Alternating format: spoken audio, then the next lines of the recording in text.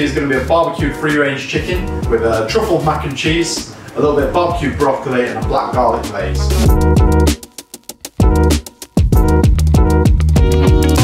For this recipe we're going to need some macaroni, some grated cheese, mozzarella and cheddar, Dijon mustard, some plain flour, milk, butter, shallots, garlic, chives, we've got some tender stem broccoli and some normal broccoli as well, some vegetable oil, a black garlic paste, white wine, dark chicken stock, and then of course we need a beautiful free-range chicken as well and all the ingredients to make the brine. So we've got some salt, a little bit of thyme, lemon and some soy sauce as well.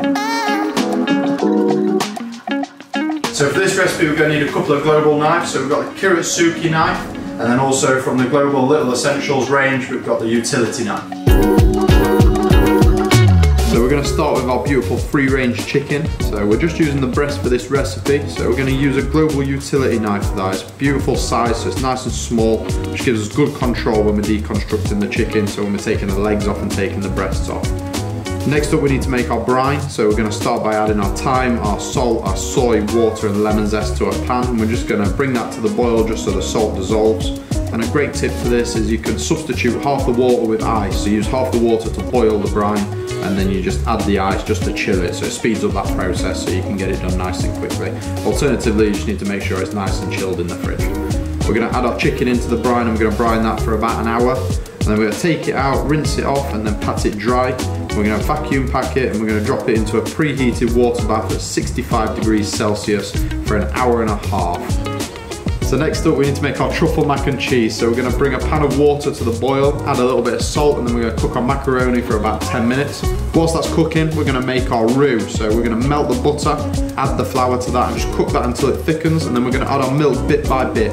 We don't want to add it all together because it'll end up going lumpy, so we just beat those lumps out as it comes to the boil. Once the sauce is thickened we're going to add our Dijon mustard and our grated cheeses, and we've just had a delivery of beautiful fresh Wiltshire truffle, so we're going to get a bit of that in there as well.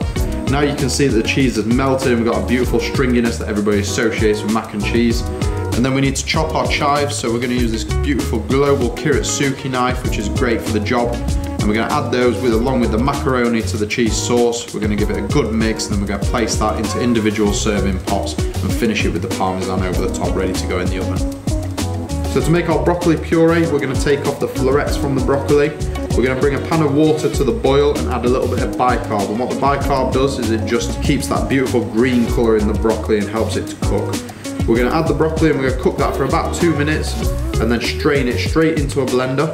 And we're going to blend it until it's nice and smooth. And just to keep that water content in there, we can just add a little bit of xanthan gum if you've got it available. If not, just blend it until it's nice and smooth. And then we set that aside ready for service.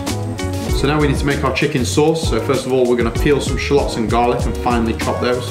And then in a large saucepan, we're going to add a little bit of oil along with our shallots, garlic and thyme. And then we're going to cook that until it's nicely caramelized. Once it's caramelized, we're going to add our white wine, reduce it down to a syrup, and then we're going to add our beautiful roast chicken stock. And then we're going to reduce that again until it starts to thicken. And then once it's nice and thick, we're going to just pass that through a sieve ready for service. So when it comes to service for this dish, we need to light our barbecue first and make sure those coals are nice and hot, and also preheat the oven to 180 degrees. Then we're going to trim our tender stem broccoli, season them with a little bit of salt and oil, and then we're going to place that on the barbecue.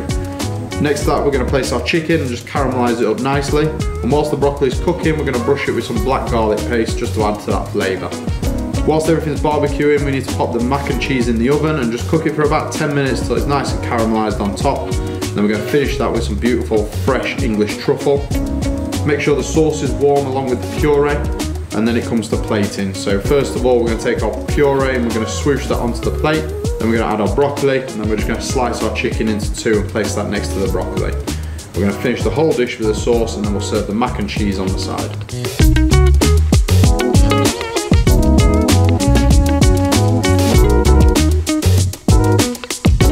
We have a free-range barbecue chicken with broccoli, black garlic and a truffle mac and cheese on the side, and then we've paired that with the dough and cutlery range.